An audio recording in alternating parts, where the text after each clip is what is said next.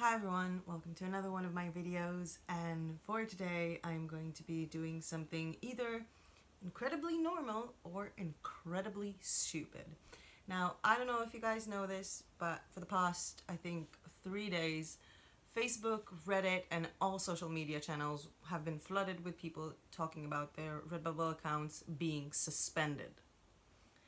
Now, a lot of these people are saying that it was for no reason and it just happened as they were uploading and they didn't violate any rules. However, from past experience, I know in a lot of groups people just, upload from time to time, hey, my account was suspended for no reason. And you're like, what did you design? And they're showing you this, I don't know, Coca-Cola face mask. And I'm like, yeah, that's infringement, honey. That's not according to RedBubble laws. This is not your original creation. You can't upload it.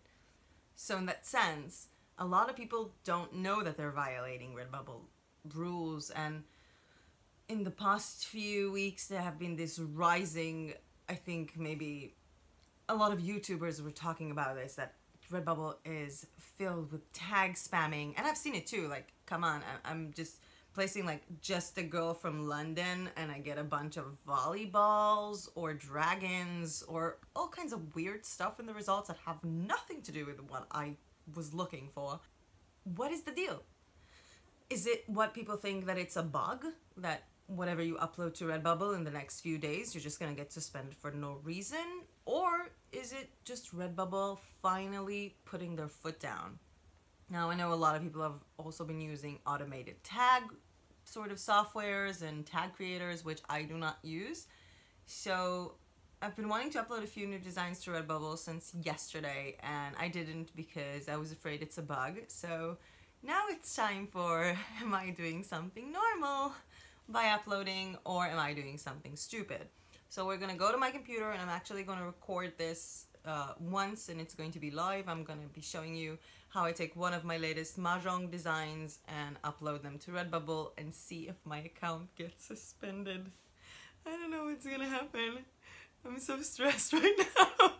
I hope I'm doing the right thing. Obviously, I'll keep you posted because you'll be seeing the results of it in just one moment, and we'll talk a bit more after that. Let's go to my computer. Okay, so we're at my RedBubble store and I'm kind of feeling weirded out that I'm about to do this, but heck with it. Let's try and upload a design and see what happens. Now, if you've seen one of my latest videos, I usually have this walkthrough that I show you what I do on Canva. This is not going to be the case this time. I really want to see if my account gets suspended. So I'm going to start uploading my design and see how it goes. The title is going to be simple. This is a dragon mahjong tile. And for the tags, I'm going to use dragon mahjong tile, mahjong art, dragon painting, dragon art, mahjong, like this, illustration, and mahjong tiles. This is all I'm going to put in right now because people have been saying that this is about tag spamming. And on the description, my original illustration of a dragon mahjong tile from my favorite game, mahjong.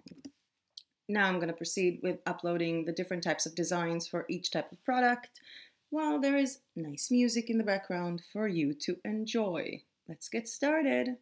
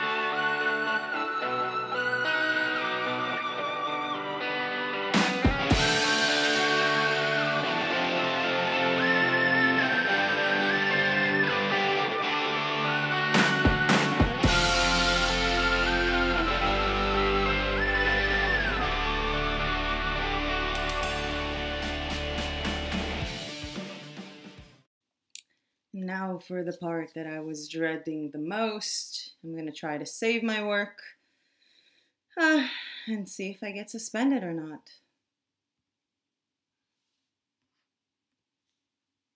Cross your fingers, because I'm crossing them on both my hands and my toes.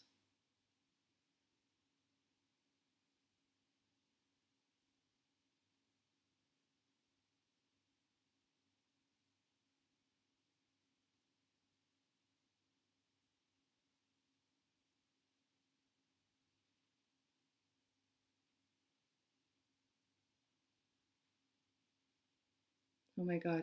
This is the point where people say that they've been kicked out of RedBubble and suspended. I'm so nervous. Maybe I shouldn't have done it. Oh, it's on. It's on.